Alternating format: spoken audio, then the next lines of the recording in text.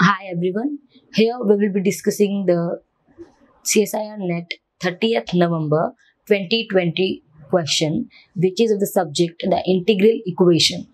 Okay, so let's start the question. Okay, so we are given with an integral equation f square of t equals to 1 plus 2 integration from 0 to t f of s ds for all 2 belongs to 0, 1. And we have to choose the true statements from the given options about the solution of this particular integral equation. That is, there is no solution, there is exactly one solution, there are exactly two solutions, there are more than two solutions. So we'll just solve this integral equation and find out the solutions, and then we'll be choosing the correct statements from the given options. Okay, so we are given with the integral equation, that is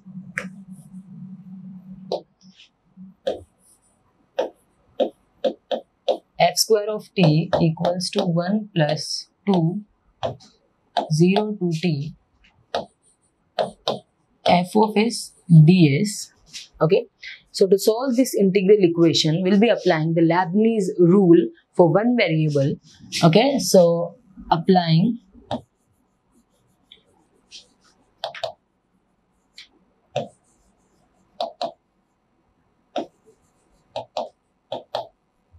Leibniz rule.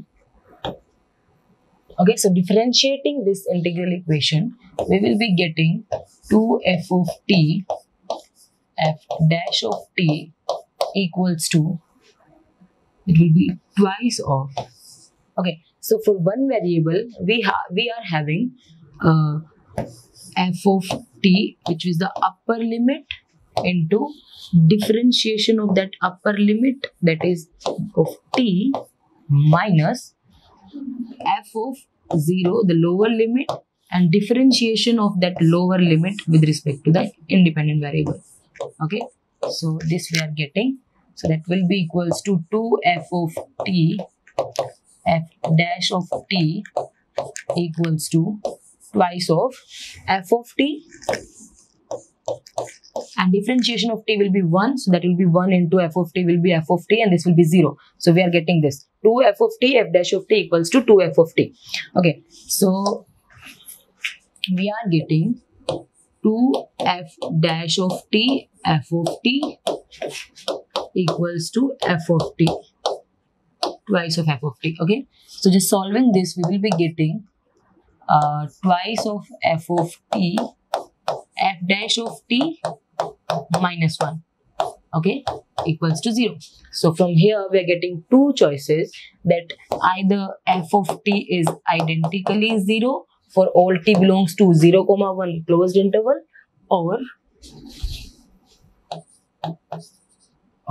f dash of t equals to 1. Okay, so we are having two choices, that f of t is identically 0 or f dash of t equals to 1. But we can see from this integral equation that f square of 0 will be equals to 1, because integration from 0 to 0 will be 0. So f square at 0 will be 1. So from given integral equation, we are having f square of 0 will be equals to 1, which implies f at 0 will be either plus 1 or minus 1. Okay, so from here we can see that f of t can't be identically 0, because at one point of the interval, that is 0, we are getting a non-zero value for f of t. So f of t can't be identically 0. So we will have the second choice, that is f dash at t equals to 1. So integrating it, we will be getting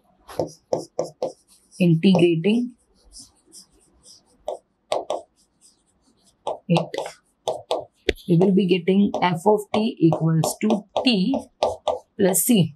Okay, so we are having this. Now we have the function f of t equals to t plus c, and we have two boundary conditions, that is f of 0 equals to plus minus 1. Okay, so when f of 0 equals to 1, which implies f of 0 equals to 1 equals to t c. So that implies c equals to 1. So our function will be f of t equals to t plus 1. Okay. So this is our one solution, and second one when f of 0 is minus 1. So in that case, f of 0 equals to minus 1 equals to 0 plus c. That implies c equals to minus 1.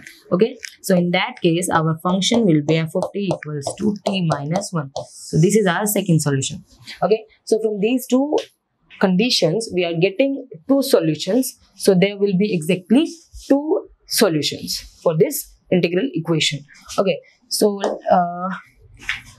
Leibniz rule is Leibniz rule.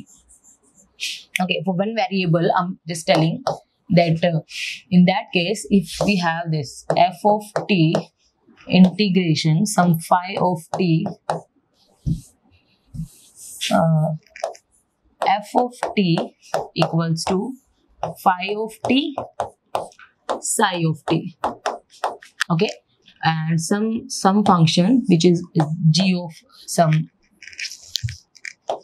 another variable, say s. Okay, so in that case, by applying Leibniz rule, we will be getting this f dash of t, and in that case it will be g of psi of t in place of s into derivative of this upper limit, that is psi of t. Okay, then minus sign, and then putting lower limit to the in the place of s, g of phi of t into derivative of the lower limit with respect to the t function, that is independent variable. So d by dt of phi of t. Okay, so this is our Leibniz rule which we applied in the solution of that integral equation. Okay, so in that case, our answer will be there exactly two solutions. So option C will be correct. Thank you.